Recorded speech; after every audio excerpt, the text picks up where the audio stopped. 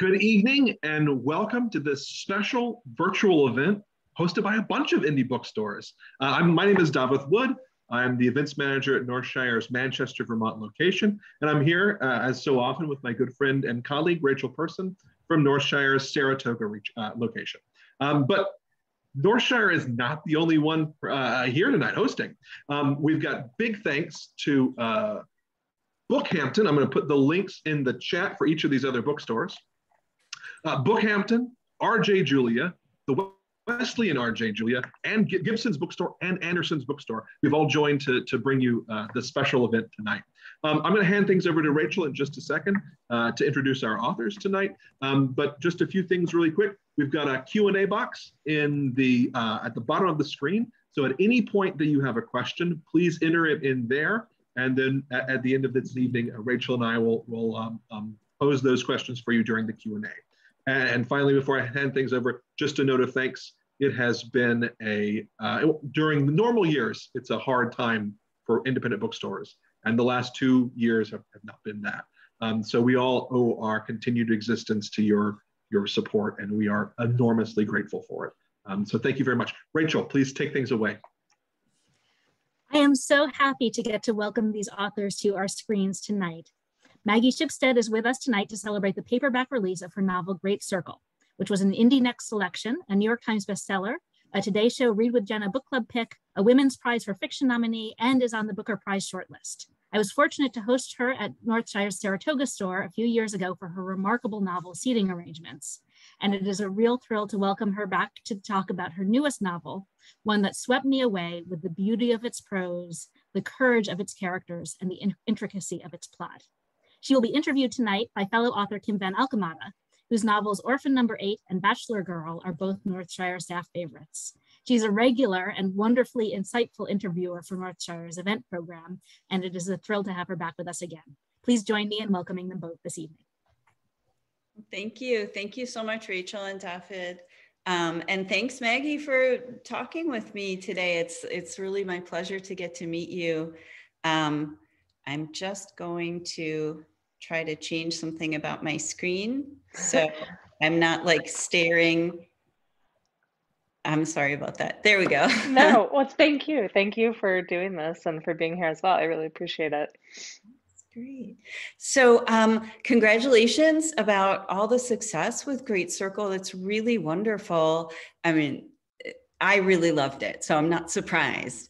But I wondered, like the Jenna Bush, the Read with Jenna pick, was that kind of a surprise for you, the Booker Prize? I mean, when you're at home writing, you really don't know what kind of life a novel is going to have once it leaves your desk. What's the experience been like for you? Yeah, it's been really wonderful and rewarding. I mean, I worked on this book. I started writing it in the fall of 2014. And I spent over 3 years writing the first draft, another 9 months revising after my agent read it. It was two and a half years almost between selling it and publishing it. So much time went into it that just having people read it and respond to it has been, like, it's just a weird imaginary world for so long. And so then to be able to be like, here, this is the thing that I was thinking about and working on is really wonderful. But yeah, all that stuff, it is a surprise. And I knew about Read with Jenna pretty far in advance, like maybe 5 months before it came out, I think. So, but you can't tell anyone. So that was really exciting. It was really reassuring in a way. And then the Booker is more like a bolt of lightning. And I didn't even think I was eligible for this year. I thought when I sort of half thought about it, I'd been like, oh, it's not a thing, And again, you find out sort of before it's announced. So yeah, all of that was, it was really thrilling. And I try to, remember always that all these things, prizes and whatnot, are so human, so your luck can really go either way, just depending on who is picking the books that year and what their tastes are and what their sort of rubrics are. So yeah, I felt incredibly fortunate. Well, I'm so glad that Great Circle is getting that kind of attention because I don't know, it's a hard book to sum up, right, in that little elevator pitch. And I wonder if you wouldn't mind giving it a try for the people at the webinar tonight. tell us, what is Great Circle about? Yeah, it is hard to sum up. I have sort of a two-sentence one, and then it can sort of, expand infinitely. But the two-sentence summary is that Great Circle is about a fictional female pilot named Marion Graves who disappears while trying to fly around the world north-south over the poles in 1950. And it's also about a contemporary being 2014 movie star who's playing Marion in a biopic about her life and gets sort of drawn into this question of who Marion was and what happened to her. That's a good summary. I loved, in reading it, one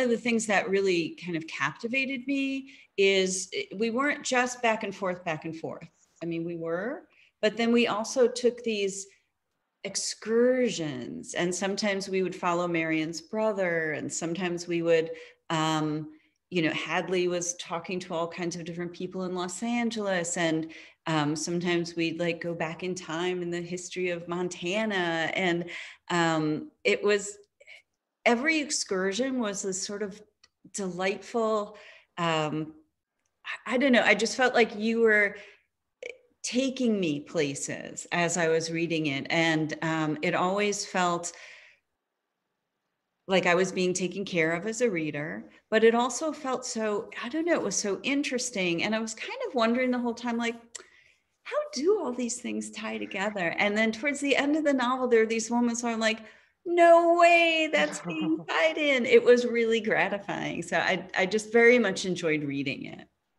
Thank you. Yeah, a lot of that is the product of the fact that I can't plan my books before I start writing. So all I knew when I started was this pilot would disappear flying around the world north-south, and I knew that I wanted her to transport warplanes during World War II, which would have historically been possible either in the US or the UK, but I hadn't quite decided which one. So that's all I had. And so I sort of sat down and then, a couple days in decided, well, I'm just going to start this with a ship launch in 1909 in Glasgow, and so all those little detours and add-ons, I was really hoping I'd be able to pull them all together. I had a really hard moment about 2 years into writing the first draft. So my first draft was 980 manuscript pages, and did that scare you, or did that scare your agent?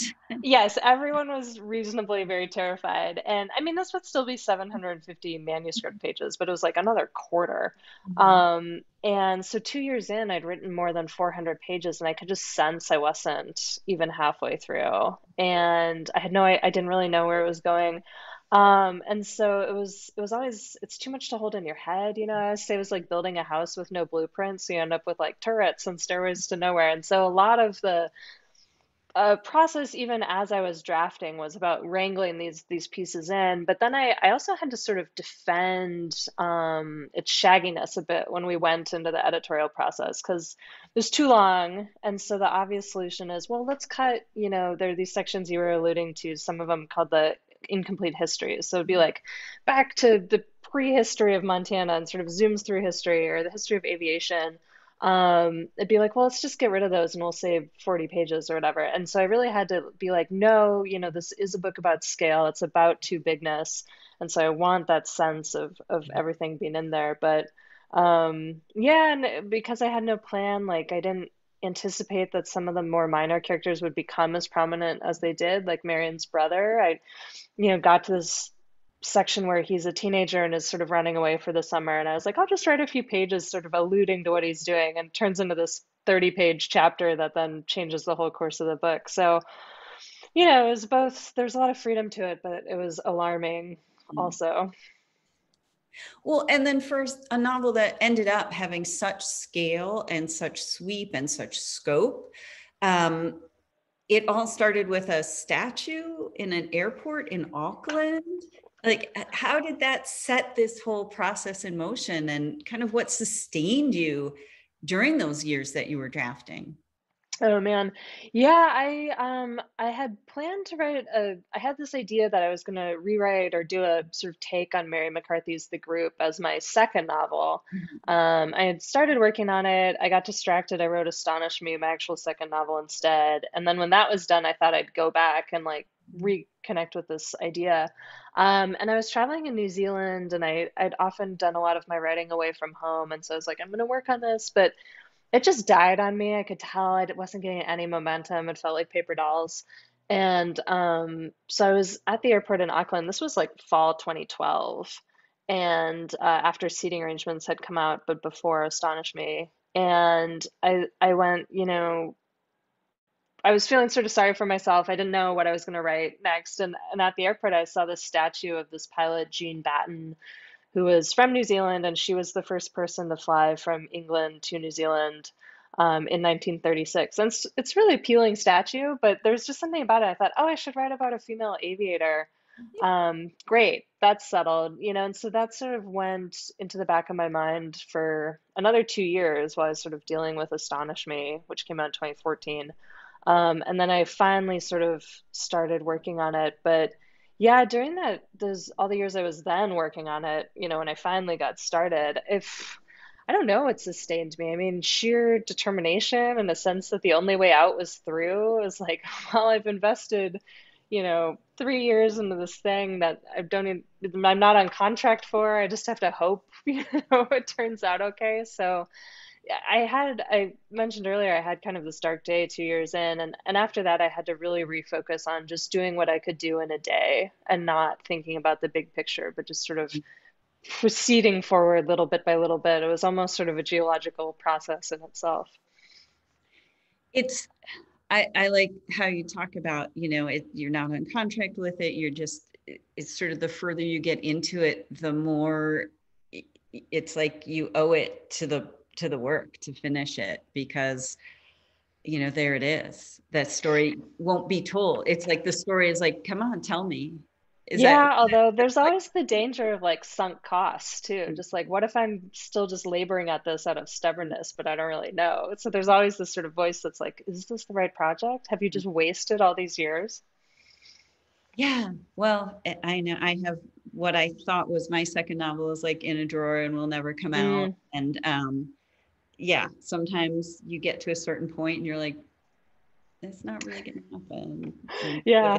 So, while you were writing, though, you were traveling. You were traveling all over the world, not just researching places that you wanted your characters to go, places that you wanted to understand better.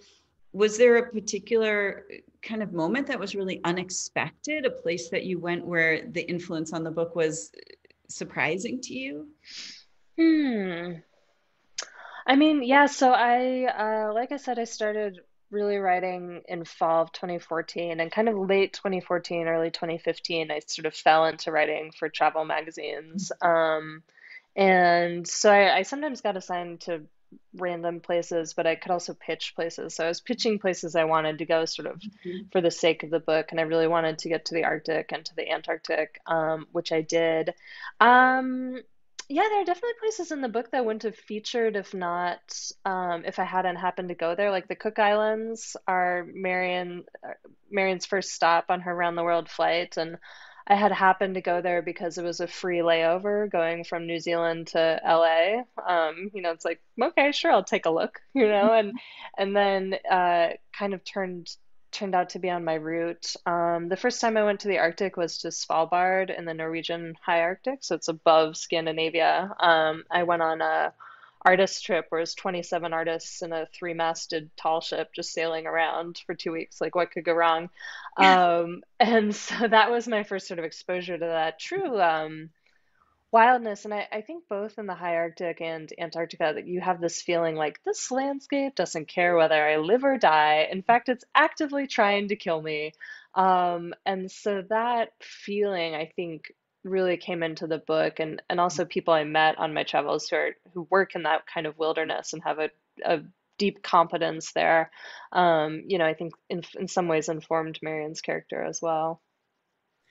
I very much enjoyed when all the places that we went in the novel. And yeah, I like doing that too. I have a book I still haven't written, but in it, my character has to go somewhere. And so I thought, well, I've always really wanted to go to Suriname in South America. I speak a tiny bit of Dutch. And so I'm like, okay, I'll go there. And yeah, so I have all my notes and all my, and one of these days I'll find the project where that journey fits. It didn't end up where I thought it was. But I love also that interconnection between travel and writing, and where do the characters go? Where does the novel take you? Yeah. Very cool. Yeah, I mean, I'd read a book set in Suriname. There aren't a lot of those. Yeah, I thought it was going to be my next. I have my third book, which is just kind of sitting printed out with little crystals on top of it, waiting for my editor to get back to me. And then I thought I was going to write like a sequel to that, but it was very heavy, World War II stuff. And instead, I don't know. Now I'm writing something else. I don't even know if anybody will want it. So we'll see, but we'll get back to Suriname eventually. Good. One of the reviews that I read, Lynn Stager-Strong's review in the New York Times, she was really focused on the sentences as the foundation of the novel, and especially a novel like of this scale. I think what she said was, it's at the level of the sentence and the scene, the small but unforgettable salient detail that books finally succeed or fail. In that, Great Circle is consistently and often breathtakingly sound. And I so resonated with that because, like I mentioned to you earlier, I can be an impatient reader, and it's, pretty common for me to skip a little bit. And I didn't want to miss a single sentence in this whole book. And there was on page 264, there's this little, like, I think you called this trippy little description of Los Angeles, but it kind of stopped me in my tracks. It was like this prose poem that just lifted off the page for me. And I wondered if you would read that and share it so people get a sense of just the writing itself and how beautiful it is. Yeah, absolutely. Yeah, this is from one of Hadley's sections, the modern movie star, and these are in first person, whereas the historic stuff is in third person. I will say to those who haven't read the book, this isn't really representative of the style. This is more of a little flourish. It is a flourish, but it was, it's like greedy of me to ask, but I just really wanted to hear it in your voice. Sure, absolutely. So Hadley is sitting by a pool in the Hollywood Hills with a man who's producing her movie. Oh, and they've eaten mushrooms. Oh, yeah. He forgot to answer, or maybe I'd only asked inside my head. And for some unmeasurable period of time, we sat there looking at the view, thinking about whatever. And then he was like, "What is this place?" "It's the Angels," I told him. "I know," he said, "but what is it?" I could hear wind chimes coming from a neighbor's house, so I was like, "It's wind chimes." "What else?" A helicopter went blinking by. "It's helicopters." "What else?" "It's wind chimes and helicopters," I said, "and it's muscle cars and leaf blowers and trash trucks picking up everyone's bins and tossing them back like tequila shots. It's coyotes yipping like delinquents who've just left lit firecrackers in a mailbox, and it's mourning doves sitting on power lines practicing the same sad four-note riff. It's the thrum of hummingbird wings and the silent gliding gyres of vultures and the long-legged stepping of white egrets through shallow green water in the concrete channel that's the river. It's dance music pounding in a dark room full of people pedaling bicycles going nowhere. It's gongs and ohms and whale songs soothing in the dim inner sancta of spas. It's a norteño song bouncing out of a passing El Camino, and school kids singing "Oh Beautiful for Spacious Skies" in a classroom with the windows open, and the rasp of a beat from somebody's earbuds you pass on the sidewalk. It's pit bulls barking through chain link, and chihuahuas yapping behind screen doors, and poodles snoozing on terracotta tiles. It's blenders and grinders and juicers and hissing steel espresso machines the size of submarines and waiters who talk too much. "Any special plans for the weekend? Do anything special over the weekend?" And water, so precious, splashing into fountains and pools and hot tubs and tall glasses on shaded patios, burbling from hoses and geysering from broken pipes. And underneath, there's the hum of traffic, always there, like the ocean that lives in seashells, like the cosmic whoosh of the expanding universe. At least that's what I tried to tell him. I don't know what I actually said. Thank you. Thank you so much for that. But I don't know, you said it wasn't necessarily representative, but you know, I hear it, and I hear again that sense of scale at the end, but also those details that just help me see a place that I thought I kind of knew, but really through like fresh eyes, just those details. And that's what, then when you take me places I've never been, that's why I felt like I was in such good hands. And I was like, take me to Antarctica, you know, take me to the Cook Islands, take me to, you know, England during World War II, take me back in time. So no, I really appreciate that. Thank you so much. Sure, yeah, that piece, I remember when I had the idea to write that section, and I moved to LA and right when I started writing the book in fall 2014. And I was leaving the gym in my neighborhood, and it was like this sort of green post-sunset sky of these silhouettes of palm trees, which is an image a little later in that section. And so I kind of went home and wrote that, and then it was something that I didn't know where it would fit into the book, and I was sort of picking at it for years. You know, I'd sort of come back to it and add a little bit or take something away, and so it was that section was sort of a touchstone, I think, in some ways for the sort of larger sense of the book. So I think you're right about that. Well, I'm glad it made it into the book, and I'm glad it stayed in the book. Earlier you said you start the project and you don't really have a plan and you don't really know where it's going to go. I like a plan. Otherwise I just feel like I'm not really sure where I am with things. So I think I spend too much time sometimes on structure and architecture because drafting is hard for me. It just always makes me anxious. Revising I love because it's like I've got something to work with. So when you have this 900-page manuscript and you're like, okay, now we have to revise it. What was that process like for you? I mean, yeah, I would love to be able to plan. I've tried it. I think like when projects have died on me, it's partly been because I tried to figure it out in advance. I seem to need that sort of sense of discovery, but I don't think it's ideal. There's certainly some major cons with it. But yeah, I mean, the Marion sections more or less stuck from pretty much the first draft throughout. Hadley is, much less than half the book. And her sections, I had to take a couple runs at. Like, I wasn't totally sure how to make the modern sections and the historic ones resonate, but in a way I didn't think was too cute or too pat, but felt connected enough.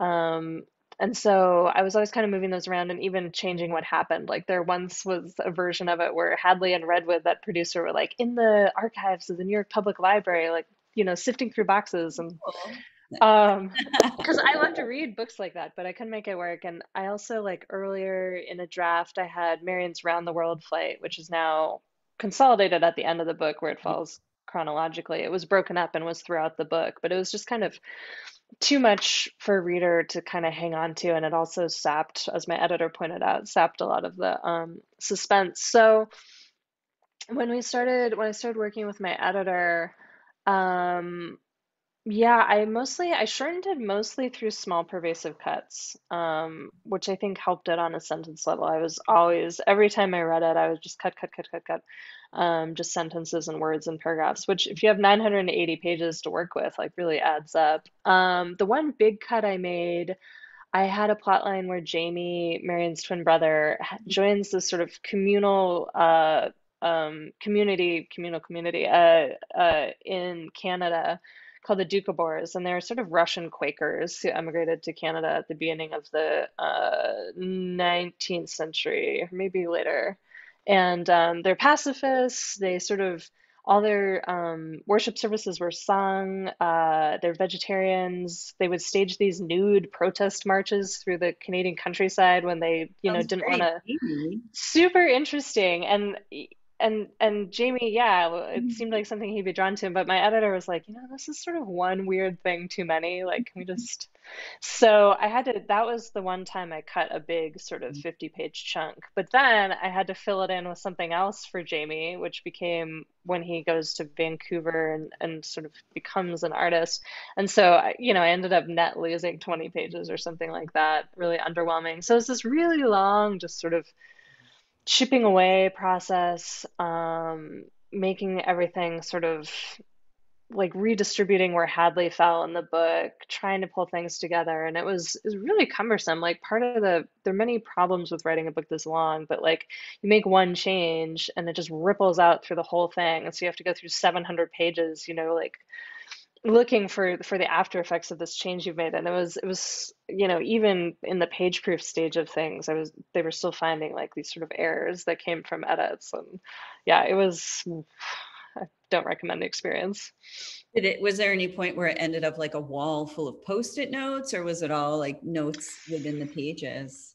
No, I mean, I use Scrivener. Do you use Mhm. Scrivener? Um, I keep meaning to, but I'm very resistant to it. So I'm just like, I've got my Microsoft Word, but yeah. I hear about it a lot and it's very intriguing. Yeah, I don't think I could have done this without Scrivener, just from an organizational perspective. Because then I would either have 1,000-page Word document or 80 different Word documents, and you can kind of keep things in one place. So that was sort of my primary organizational system. And then my research, I just did as I went. Because I couldn't plan, I didn't know what I needed to know. So I'd say, I have a great idea. Let's start this with the launch of an ocean liner. And then I'd be like, well, how do you launch an ocean liner? And I'd buy a bunch of used books and they'd show up and I'd sort of learn what I needed to learn to write the next 10 pages. And then I'd sort of forget all that and move forward. But yeah, I wouldn't describe that as ideal either. Although my research did always kind of spawn new ideas and directions because I'd come across something and be like, oh, I'll throw that in. And then it would sort of, change the course of the plot. Well, I love that too. And I very much relate to like getting a whole bunch of used books arrive at the house because one day I'm like, oh, I need to know about this thing. And yeah, there's a point, the book I just finished is about it's about early computer technology, which Oh my gosh. to organize the concentration camp system during the Mhm. Holocaust. And it's also about a computer programmer in the 1960s who's trying to help a survivor find out what happened to his Mm. mother who was lost during the war. And so it's all this stuff about early computer technology and punch cards. And I don't know anything. And Mhm. this is why I'm an English major. I don't, Mhm. when I took geometry in ninth grade, I was like, thank goodness I'm done with that. And yeah, there's a point at which I'm like really working so hard to learn everything. And then there's the moment where I'm like, I don't need to prove to the one computer programmer who might actually read my historical fiction novel. It just needs to kind of make sense. Mhm. But I guess as a writer, it sounds like you also, you need to feel like you know enough to forget what you don't need to know. Yeah, and it's always that balance of sort of, not putting things in just because you went to the trouble of finding it Mhm. out, which, that enabled some cuts along the way. But I also can be like a pretty pedantic reader. Like when I find something that I know is a mistake, I'm like, but I'm sure I make them. So I try to be pretty careful about it. But I don't know if you find this, but sometimes the hardest things to find out are the simplest, just these questions like, when would this particular kind of house in Missoula, Montana have had electricity or indoor plumbing? When would that be feasible? And that's not always easy just to get the sort of everyday details. So I end up, reading memoirs or novels sort of from the time and trying to puzzle it out. But yeah, I mean, and it's your brain can only hold so much. So I also connect to what you're saying about you try to like pack it full and then you just try to go while it's still there. And then, especially with a book that then changes subject all the time, I just have to sort of flush it out and it would be gone.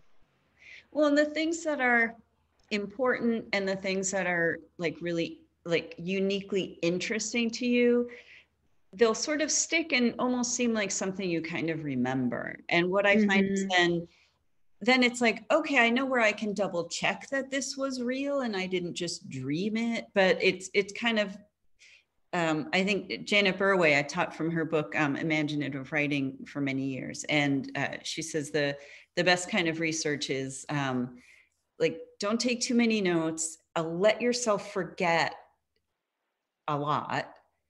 And then the thing that's really sticking is the thing that'll be really generative. And it's only, I take bad notes anyway, so I kind of got excuse for it.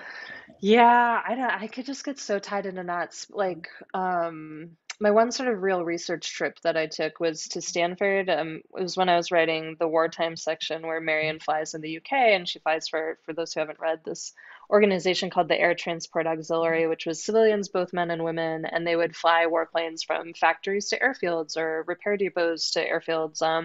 Super dangerous. They weren't allowed to use radios or instruments, and so they're like, fly below the weather, which in the UK is like impossible, especially with all this war smog.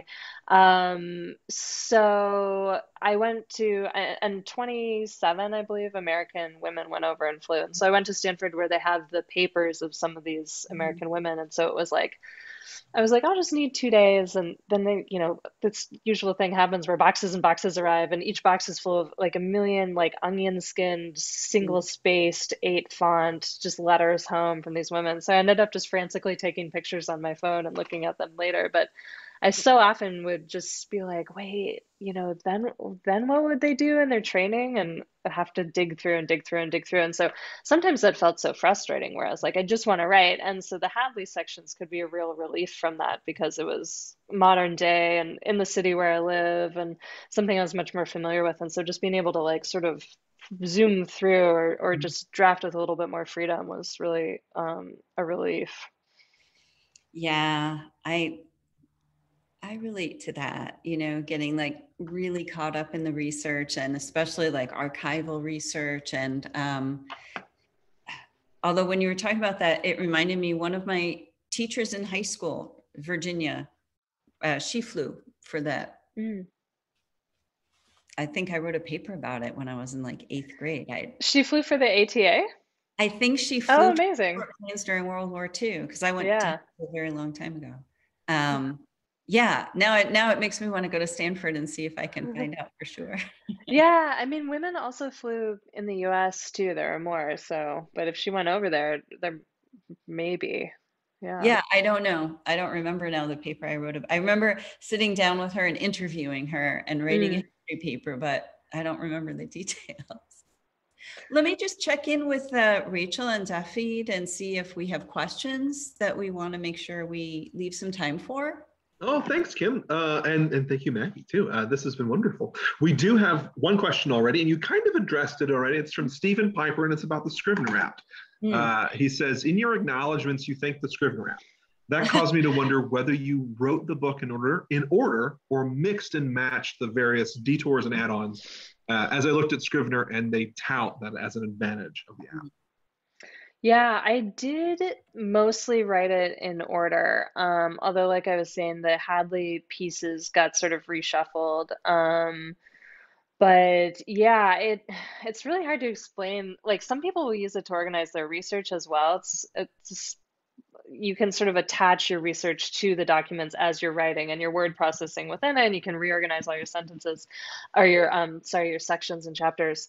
But yeah, that and so at the beginning I had even more ambition for how I would use it. But what ended up being the really important part for me was just being able to sort of in some ways see the layout of the book, even though I would still have to sort of scroll through, and then be able to move things around. And I could set documents side by side, even like if I was sort of moving part of one chapter to another, I could sort of get a sense of it, which was really important, just because it was so overwhelming to begin with that if I were just sort of at sea in a Word document, I wouldn't be talking to you right now. I'd still be working.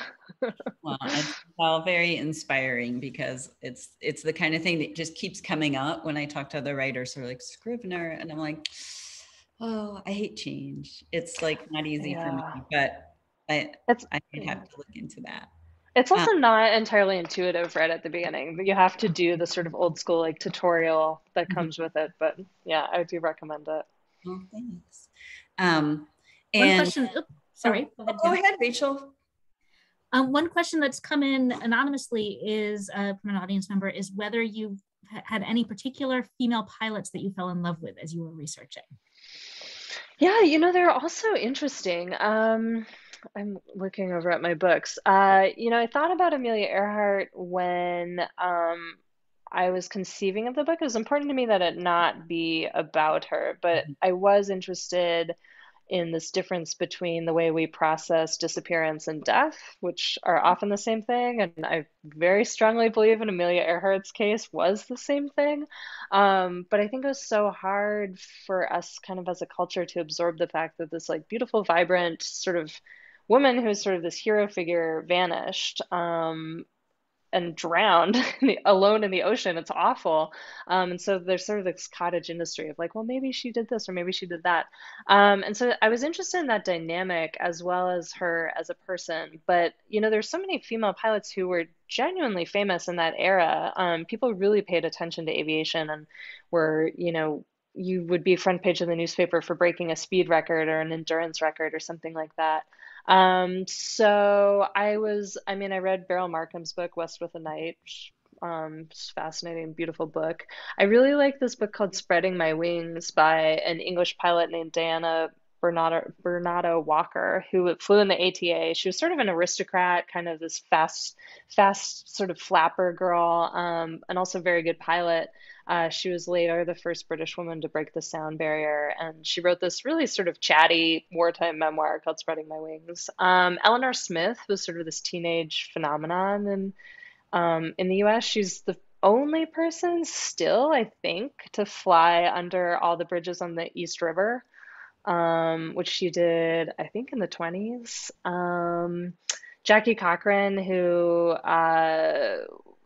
was sort of spearheaded bringing American women into the ATA and then also the programs for female pilots in the US.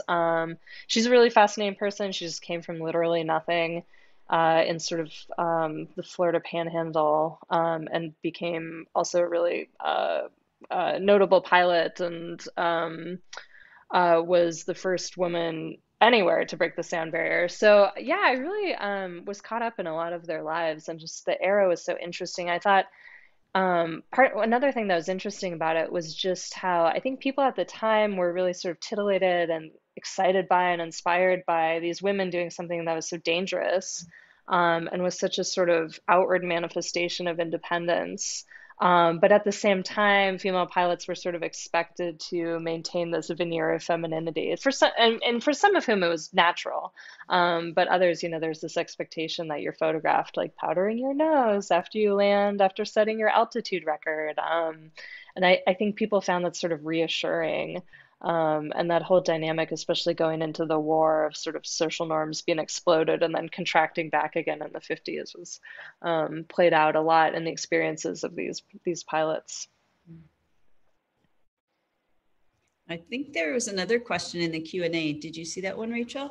Yes, there sure was. I didn't wanted to let you finish your thought since we talked over you last time.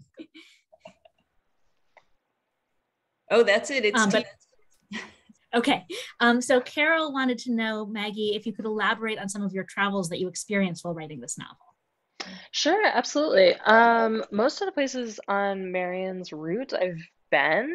I've been to Antarctica twice. The first magazine story that I pitched that went through was to the New Zealand subantarctic, which also figures into the book a bit, these islands between New Zealand and Antarctica.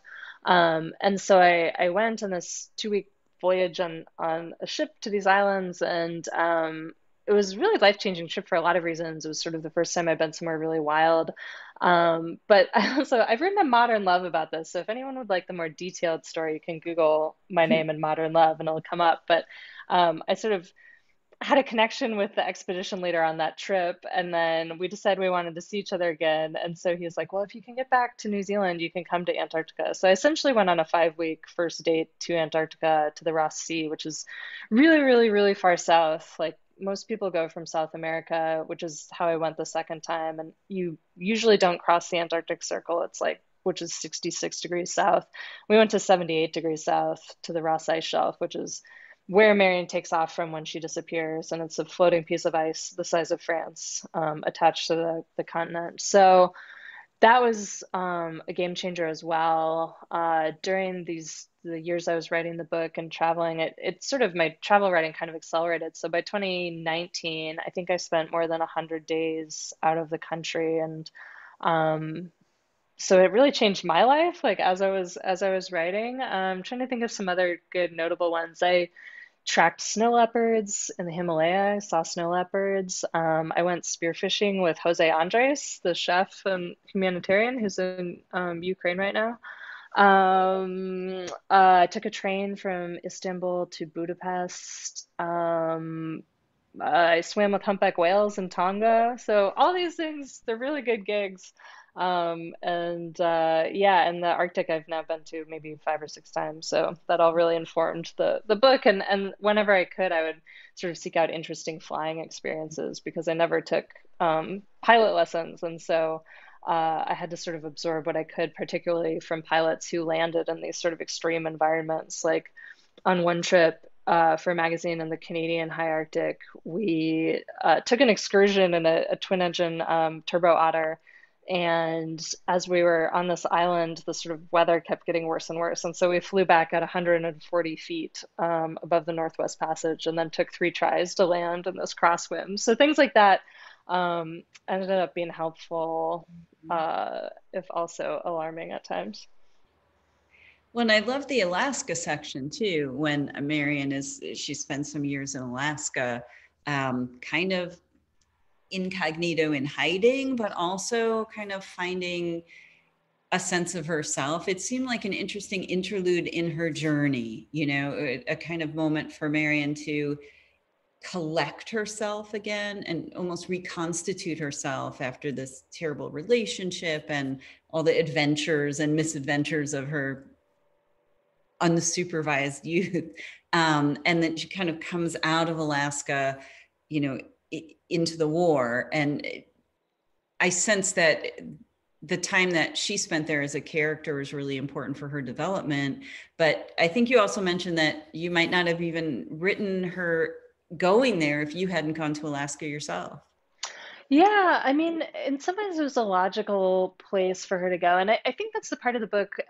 I think what you're saying is exactly right about it. It's also the part of the book that probably has the least momentum, which some people don't respond to, but I like a little lull.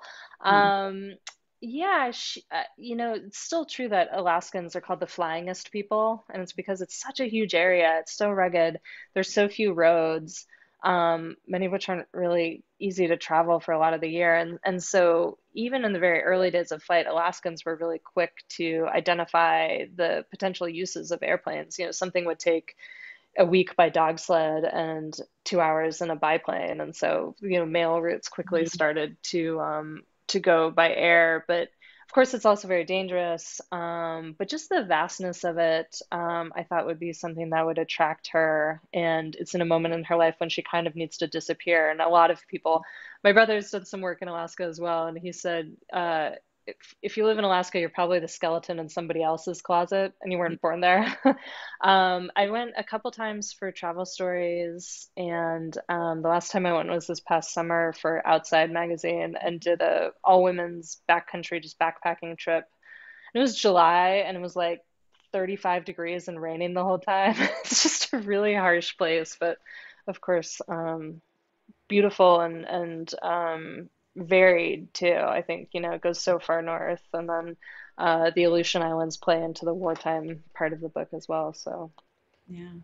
No, I read that article, and at the beginning of the article, I was saying to my partner, I'm like, we should go on an all-women's backpacking trip to Alaska. And by the time I got to the end of the article, I was like, it was cold and raining the entire time. Maybe not.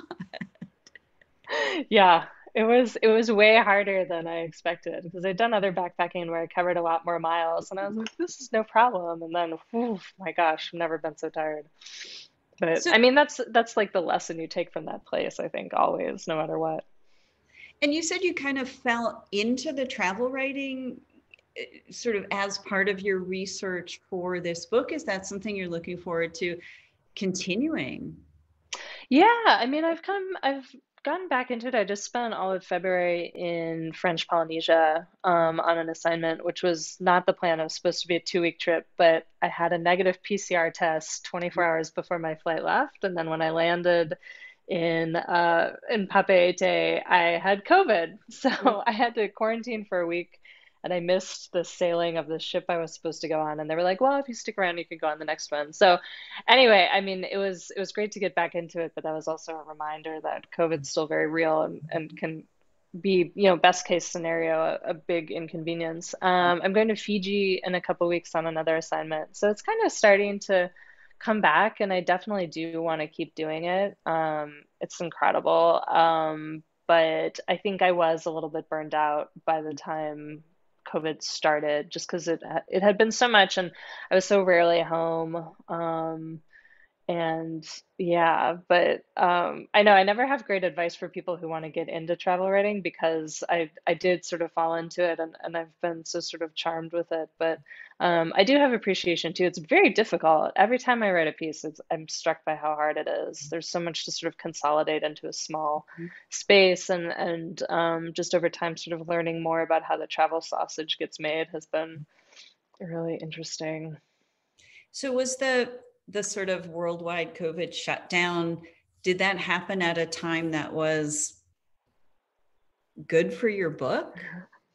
I can't remember exactly where I was in it. I mean, we were deep in edits. So I think I maybe had one more draft to do and then copy edits and page proofs. So it was sort of fine. Mhm. But, I don't know if you had this experience, but early on in the lockdown, I sort of thought, oh, this will be useful, horrible, but useful time for starting something new, just with I always need quiet time. But I actually found it really stifling. It was too quiet. Like I need to go out and be able to work in a coffee shop with my computer and just have people around or have sort of the stimulation of relationships. And so it took me a really, really long time during COVID to kind of get on track with something. And I think I was also just depleted by this book. This was a big effort.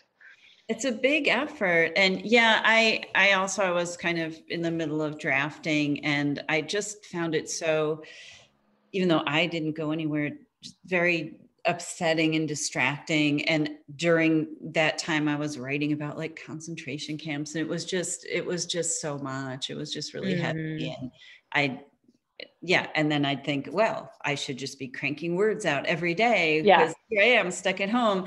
But I was like, also, I'm kind of worried the world is falling apart. So right. yeah, not the most Yeah. creative.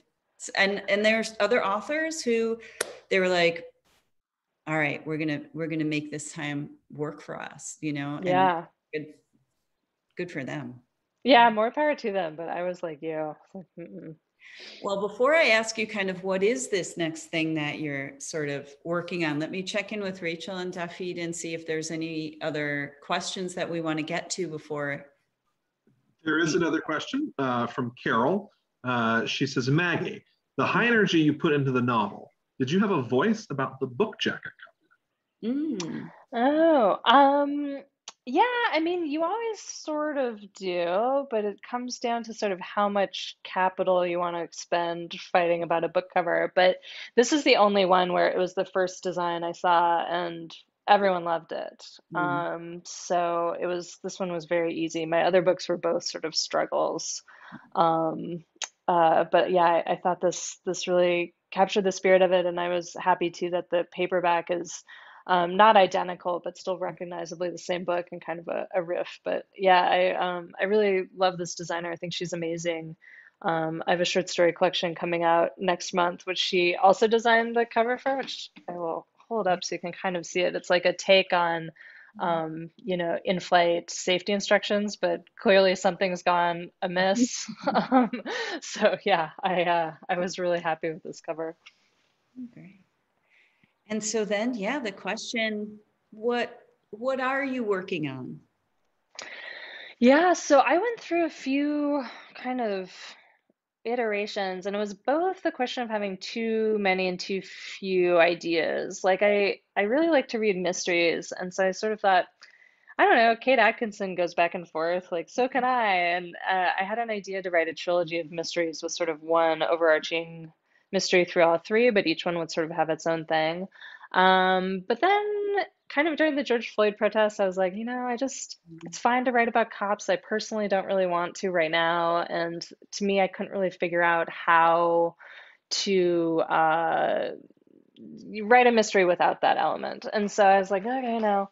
And so then I sort of thought about mystery in different senses, but what I've eventually settled on is actually using one of the characters from that mystery idea, but it's not a mystery. It's just going to be, I think, a domestic family kind of drama set in LA now. And yeah, I'm trying to rein in the scope, but now I'm so sort of programmed to the granularity that Great Circle had, which is both big and small. And so it's been sort of an adjustment. And I also realized I hadn't really faced a blank page for 7 years. Like I was always working with something.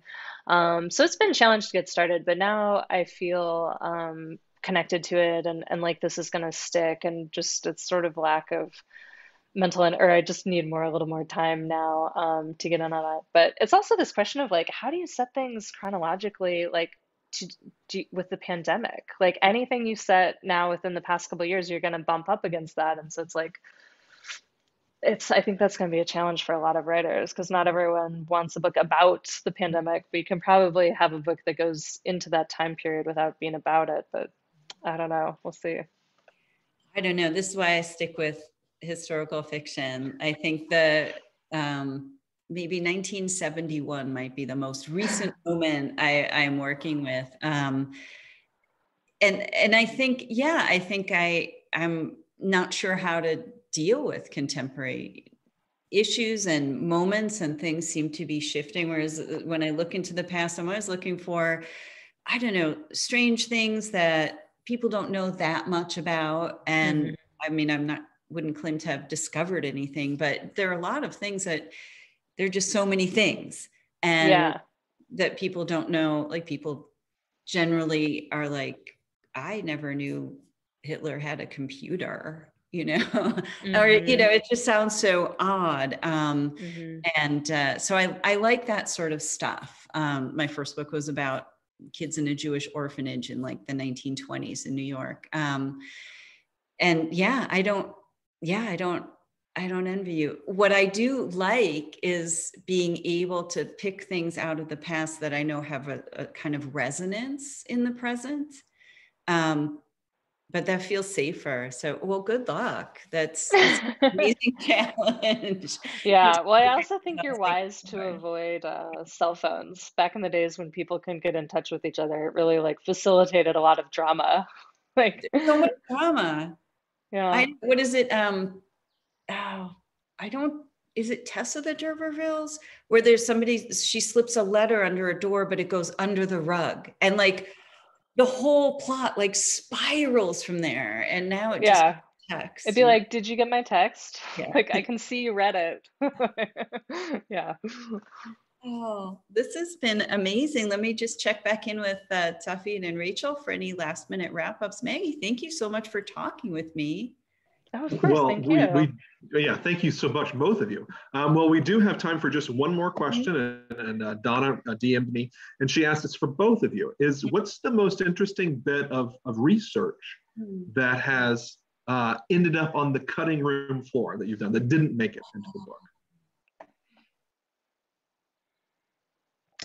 I had a couple in this book. I had, these sections that are called the incomplete histories. And one of my bigger cuts when we were trimming it down was an entire one of those about Antarctica. And so it started in like, my editor was like, people have just read 600 pages. They don't really want to be like 20 million years ago and the continents.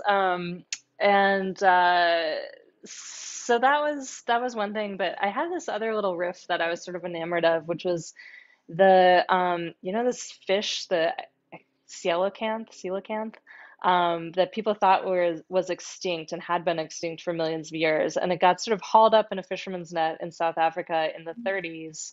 And there was a scientist who would sort of take his bycatch and study it. And she made the connection to these fossils she'd seen. And kind of concurrently with this, almost at the same historical moment, and a Jewish scientist who'd fled to Sweden, was sort of discovering nuclear fission. And the fact that these two things were happening at the same time, I had it in the book, and was rightfully pointed out to me. It had nothing to do with anything, but that was my favorite little tidbit.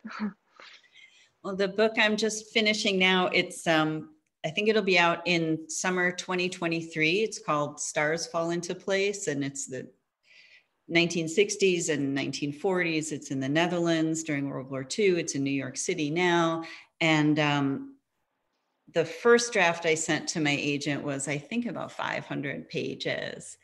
And he said, I didn't know you were writing an epic. And I was like, I didn't mean to write an epic. So in kind of reeling it back closer to 400 pages, there were just lots of weird things. I have a character who's a shoe salesman. So I learned all about like shoes, and learned much more about the computers than I needed to, just to feel confident in the things that I did keep. And also learned there was a customer of a business where my character works has a metal factory. And then I like learned all about like metal factory history. So, just lots of little things. It's not so much one big thing, but I like learning stuff.